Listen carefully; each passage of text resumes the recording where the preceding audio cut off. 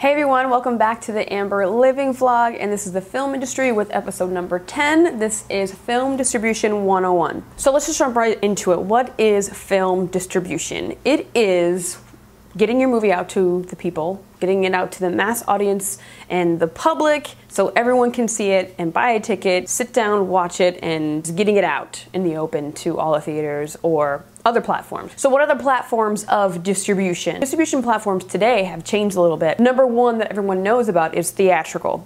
Getting your movie into a theater. That is the classic traditional distribution. It used to just be the theater. Now there is VOD, video on demand. You have Netflix, you have Hulu, you have online. There's so many places where you can watch a movie. iTunes as well. How does a film get acquired? Once your film is all set, once it's done, there's no post to be done, there's nothing else. It's completed, it's finished, it's polished, it's ready to be seen. You can either go into the film festival circuit, you can send your movie to certain companies. You have to show your movies. People have to see it, and the right people have to see it. Usually what you want to do is you want to enter all the film festival circuits. I'm talking about Toronto Film Festival, Los Angeles, New York, London.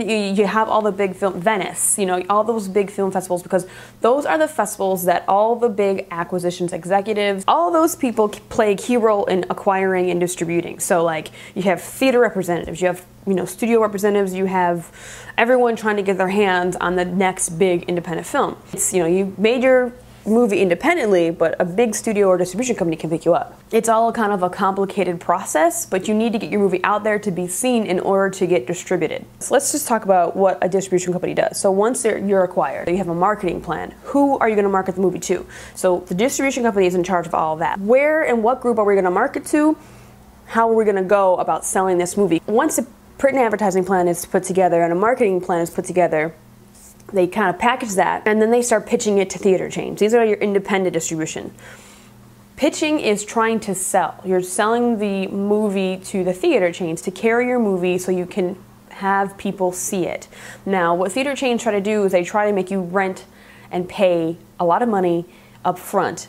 There's a term called four-wall, and that is the theater rental fee. That's really not where you want to go, because you're going to pay a lot of money to get your movie into that theater, and that's not really good for anybody. There's also another option where they think they're going to make all this money, and then you split the ticket prices half and half. So 50% goes to, for example, Regal, and 50% goes to the distribution company, and then that's when the filmmakers get paid, because there's a deal that happens between the distribution company and or the producers and director and all those people.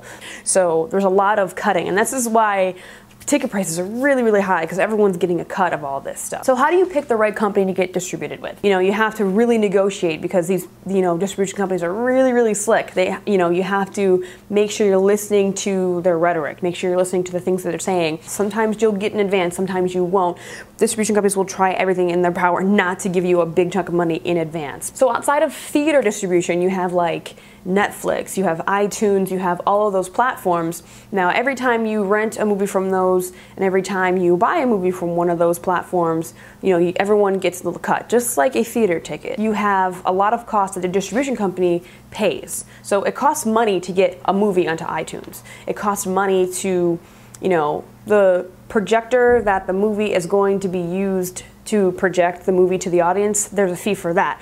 There's a fee, there's like tons of fees. I mean, there's shipping stuff, there's contract shipping, there's like so many fees that are applied to the distribution company, like advertising. Advertising is not cheap. I just, learned all of this, and none of it was from school. So I'm really hoping that you guys have taken away some information about distribution. It's a really complicated process to be acquired. It's a really complicated process to get your movie on iTunes. It's really complicated to get your movie, into the theaters. It's all a really big process, and you have to go through a lot of different people to approve, and there's just, there's not just one. It's not really simple, and there's just not one yes that has to be said. A movie comes onto my desk.